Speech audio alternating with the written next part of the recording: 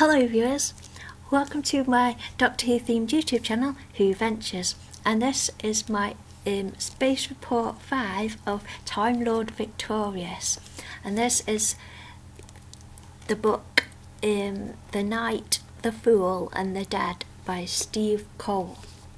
Now this is the book that has got me really pumped up to follow this story. At first I was like, Coach deciding lifespans, it's a bit dark for me, but this, it's like turned it into a Bond, sort of a Bond movie. And Steve Cole does write young James Bond, so you can tell he does, because this is amazing, and it actually got me really excited and less sort of apprehensive about this story. And it's, especially I love Brian. So the story is that the Doctor's gone all the way back to the Dark Times, which is only a fairy tale for him, and he's come to this planet with the Andalians. And the story is that there's a salesperson and their demonstrator, and they're demonstrating their shield, this life shield, and it can shield you from the Coterie and their plan to decide people's lifespans and what the Coterie do. And if you haven't read this, you should go read it first, because I'm going to spoilerise it.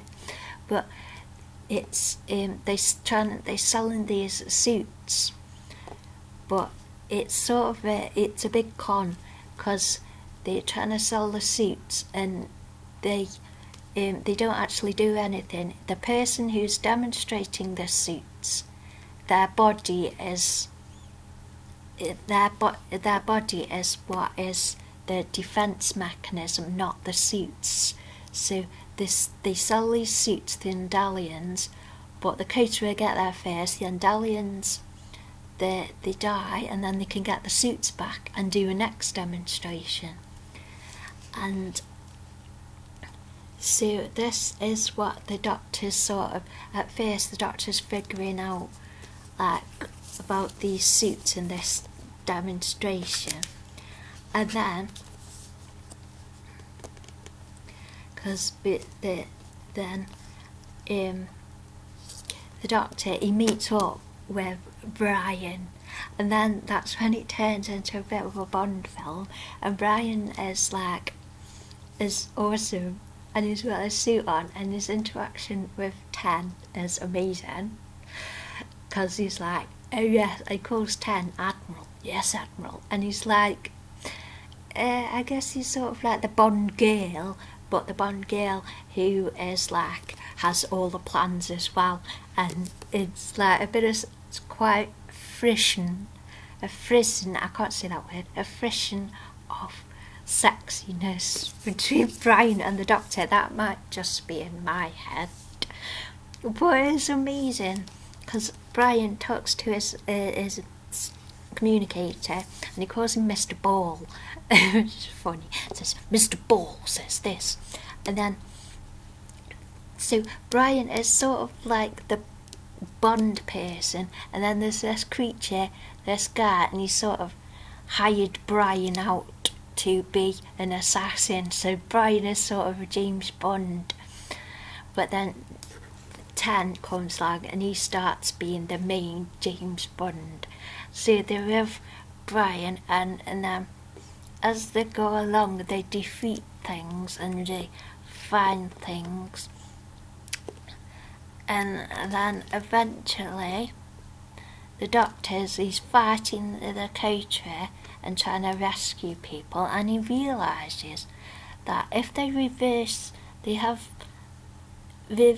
engineer what the Coterie are doing, he can put it back on the Coterie, and the Coterie's like what they do will reflect back onto the Coterie.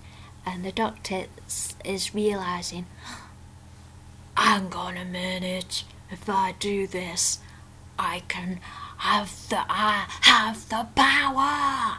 And he realised he'd have the power over life and lifespan, and he could bring, because a lot of it is about his heartbreak over losing Rose, and he's realising that if he controls the lifespan, him and Rose could have been happily together, because he could control everything and he can save. And there's all the trauma from Adelaide Brooks' suicide, and then he realises that he starts getting really too big for his boots and realises that he can control the lifespan, because he's like, I've defeated the Coterettes, and then he's like, controlling life. So he gets a bit Victor Frankenstein at the end of the book, and he puts his Time Lord robes on, so he's getting a bit of a pompous twat. And he's got Brian, who's sort of sucking up to him as not helping him, to not bringing him back down to earth really, so that's pumping up his arse. It's like, ah. And then there's a Grimm's fairy tale that runs through the book as the moral of the story, and we see 9 telling this fairy tale to Rose, and then we also see 8, and 8 somehow with Brian in a different time period, and he's talking about this Grimm fairy tale too. And then at the end of the book, 9 and 8, they turn up, they said, trying to persuade the 10th Doctor, and the 10th Doctor's like, no, I have the power. And they're like, calm it down, mate, calm your tits, love, calm your tits, love, calm it down, come on now, calm it down. But Tan's like, no. So there's one scene in this book that I really want to draw.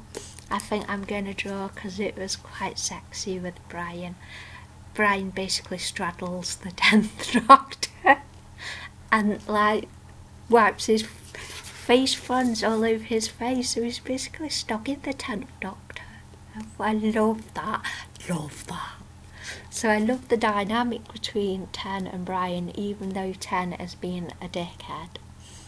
I just love it, and I love the pacing. The pacing gets in more Bond movie-ish as you go along into the book, and I just really enjoyed it and made me really excited to continue with the Time Lord Victorious story. And this is an excellent book. I really enjoyed it. It's very good writing. Love Brian. I just love it. So yay, brilliant, I love it. So I will be continuing to look at all the Time Lord Victorious things and making notes for reviews and stuff.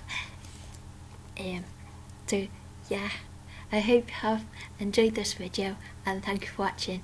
Yay.